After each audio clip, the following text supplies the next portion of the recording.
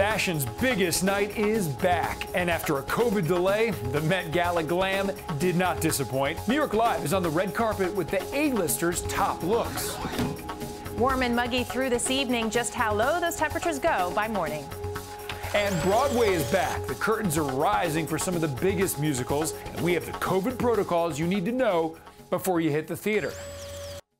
This is News 4 Now for September 14th. I'm Adam Cooperstein, and we begin with a terrifying crash for parents. A school bus full of kids lands on top of a sideways sedan in New Jersey. Look at this. This happened Tuesday morning near 11th Street and Forest Avenue in Lakewood. 15 girls were on the bus at the time, and the good news is there are no reports of injuries. The bus was making its regular run to a non-public all-girls school, and it's still not clear what exactly caused the crash. This is a true sign of the city's recovery and something a lot of us have been looking forward to big time. Broadway's biggest shows are back, several hit musicals returning for the first time in 18 months. We're talking Hamilton, Wicked, Chicago, and The Lion King among the shows that have their opening nights on Tuesday. Strict COVID protocols are in place for audiences. They'll have to wear masks. All adults have to show proof of vaccination. And any child under age 12 will need to have a rapid COVID test within 6 hours of the show or a negative PCR test within 72 hours. The iconic TKTS booth below the Red Steps is also back open in Times Square. They'll be selling same-day and next-day tickets to Broadway and off-Broadway shows. TKTS has been closed since March of 2020 because of the pandemic. Now to a News 4 exclusive. A New Jersey mom is revealing how she shielded her daughter from a man who stormed into a doctor's office with a hammer and allegedly asked people if they were Jewish. Jill Gordon says she and her daughter went to the bathroom inside a pediatrician's office on Palisades and Teaneck on Sunday, and that's when she heard a lot of commotion. She says she opened the bathroom door and saw a man holding a hammer. Gordon says he asked her if she was Jewish. She replied, "I'm not answering that question," and quickly shut the door and locked it. Police say they arrested 23-year-old Cameron Cole. He is now charged with aggravated assault and weapons possession, but not with a hate crime. I grew up in this area, and never in my lifetime did I think that we would be hunted for being Jewish in the pediatrician office. That seems like a hate crime to me. Police say Cole showed signs of mental illness, and he was taken to a hospital for a medical evaluation and treatment. A Long Island family is pleading for help to find a woman who just vanished during a cross-country trip with her boyfriend. 22-year-old Gabrielle Petito was last seen in Wyoming's Grand Teton National Park, but her family hasn't heard from her since the end of last month. I just believe she's in danger because she's not in touch with us, and she could be alone somewhere. She could be stranded somewhere in the wilderness.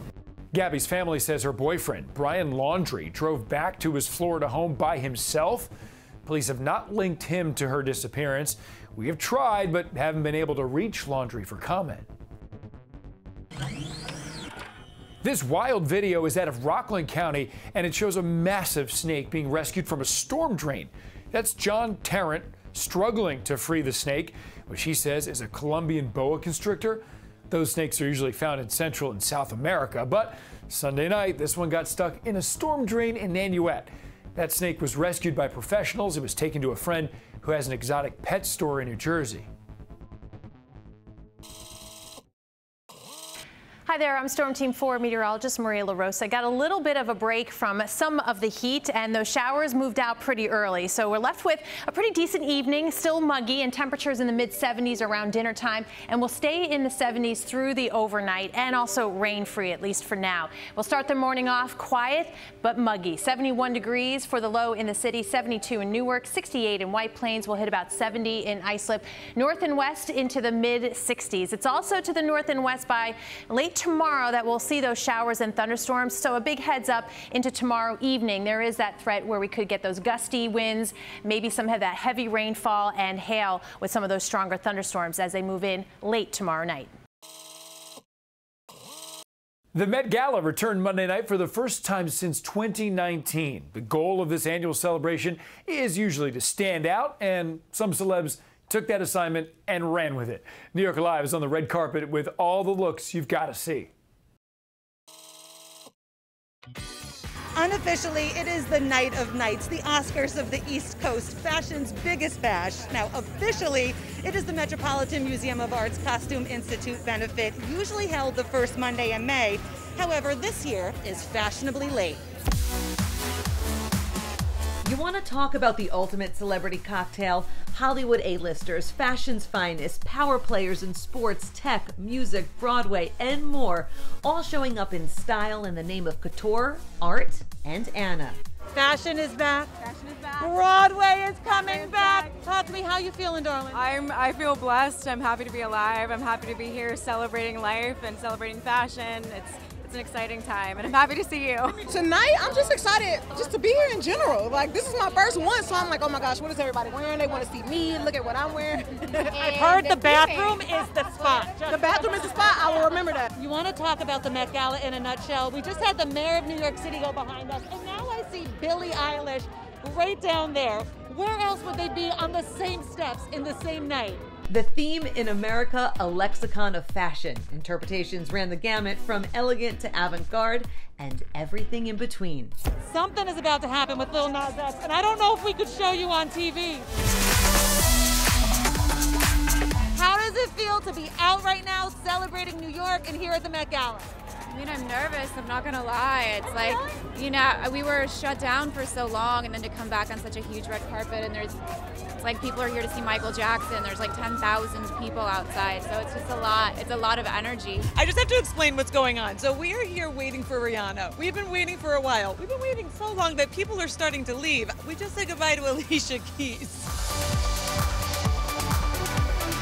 All right, I told you guys we were waiting for Rihanna. Well, guess what? She came. This was incredible. They call it the night of nights, the Oscars of the East Coast, fashion's biggest night and fashion's biggest bash, and it absolutely was.